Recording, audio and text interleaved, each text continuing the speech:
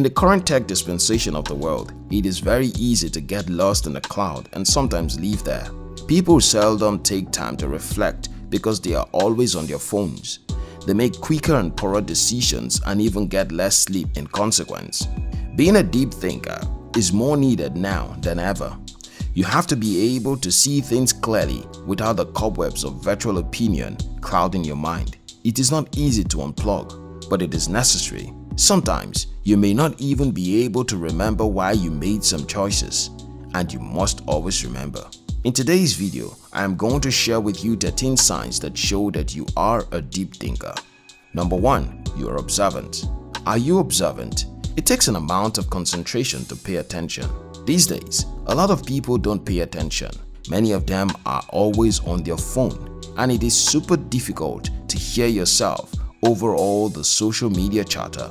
People who are deep thinkers tend to be more conservative on social media. They also tend to speak less and observe. People who process thoughts on the surface level don't even take notice of changes in their environment. They can't tell when you cut your hair or when you change the curtain. Deep thinkers are usually observant, and this makes them attractive.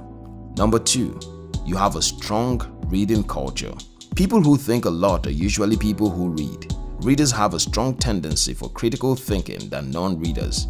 When you read, you are exposed to several perspectives, and this has a way of influencing your thinking. You are more likely to think than act in any given situation when you have a strong reading culture.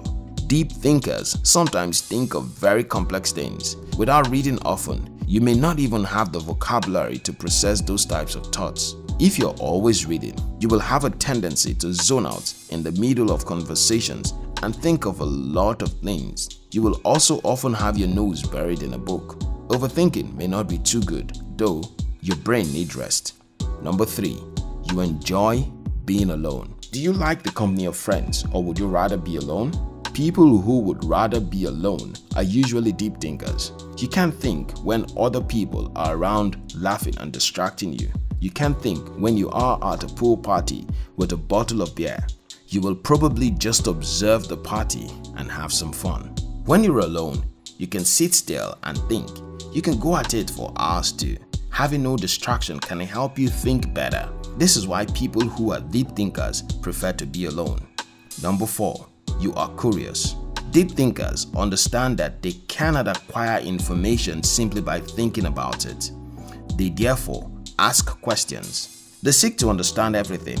They just want to know. Some of the things you have not even considered, most deep thinkers have considered them all. For example, a deep thinker would argue that society's adoption of marriage values is latently rooted in procreation and continuation of the human race. They would perhaps tell you, if you care to listen, that prostitutes and fornication are already ensuring the continuing of the human race, and social coercion on people to get married is not justifiable. Deep thinkers seldom take answers on surface level.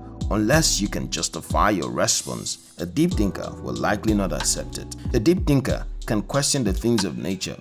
They can even question reality. They are always trying to understand the root cause of things, and this can keep their minds very busy. Number 5. You like to plan. Deep thinking is about everything. Because of this, they like to plan. They plan what to wear, what to eat, what to drink, and even what to watch. They are rarely spontaneous. This can be an advantage if you have one as a partner. There will be no surprises. He will not wake up one day and just leave. This is very unlikely. They even plan what they read and seek out information regularly. Thinking usually has a pattern and a process. Deep thinkers are usually so good at thinking that it reflects in everything they do. When you think, you apply some logic to process your thoughts and determine if you are accurate or not. This imposed objectivity is perhaps why their results are always so mind-blowing. Some people who are like this are researchers. Some of them are scientists and inventors. It takes time to become excellent at anything. If you want to be a deep thinker, don't rush it. It can take 5 years. Just begin. Number 6. You analyze situations. An average deep thinker will not take action simply because they are told something. Most times, they will want to verify or at least think about it first. They will ask questions, and with the facts obtained, Weigh the alternatives carefully before making a decision. Number 7. You are forgetful. Most deep thinkers are so immersed in thought they are seldom present. A deep thinker can tell you about the future and how things will turn out, but may not remember to pick up groceries.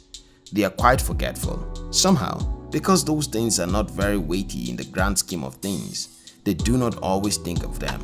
A way to deal with this is to have a checklist daily so as to remember the little things. If you are a deep thinker in this century, you are in luck. All you need to do is use the Google Task app. It will set a reminder for the time you are meant to begin each one. That way, you don't even have to remember. Number 8. You have a good imagination. Imagination is the foundation of most creative efforts. If you are not imaginative, you may not be able to pull off a lot of creative tasks. Most creative people are deep thinkers. When you are always thinking, you can often allow your mind to wander. This is how you start developing your imagination. If you are a deep thinker, you probably always know this. If you desire to be a deep thinker, try and recall things visually from time to time. When you practice this over time, you can have a clearer picture of what you want by simply thinking about them. Number 9. You have problem-solving skills. Deep thinkers stay with problems longer than most people.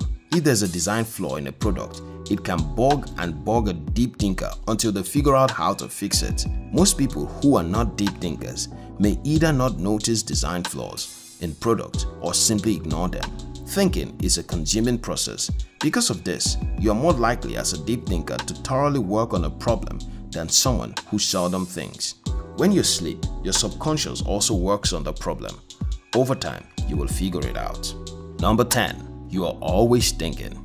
People who are deep thinkers are also thinkers. They always have something on their mind. Sometimes it can be a concept, an idea, or a problem. There's always something. This makes their brain more active. It also makes it easy for them to retrieve information and analyze complex issues because of practice over time. The main disadvantage is that thinking all the time can make you not to be present. Have you ever been in a class and heard something profound? Give minutes later, someone taps you and tells you that the lecturer asked you a question and that you have been staring at him. Number 11. You are often indecisive. The trouble with thinking about everything again is that you will find it difficult to make choices. What color of t-shirt would you want? It is easy to just say ash or red, right? If you went to get one yourself, you would probably spend 30 minutes asking the vendor which shade of ash the t-shirt is. You can't seem to decide on where to go on vacation or what to have for breakfast. However, take note that with deep thinkers, indecision is usually with things they feel are of little import. A deep thinker is never confused with their purpose. They are also never confused with their position on a law, a policy, or a business model. Number 12. You may not always smile. Knowledge brings sadness. More knowledge brings more sadness. People who are deep thinkers read often and ruminate over a lot of information. They are more likely to know about conflicts and reflect on those loss of lives. This can make them sad. Continually reading and reflecting over information on the world keeps them in this state. There is always an injustice, a killing, a bad policy, a wicked leader, a raped woman in the world. For this reason, deep thinkers may not always be smiling when you see them. Number 13. You are an introvert. Deep thinkers tend to be introverted. If you spend as much time as they do thinking, perhaps you would be introverted.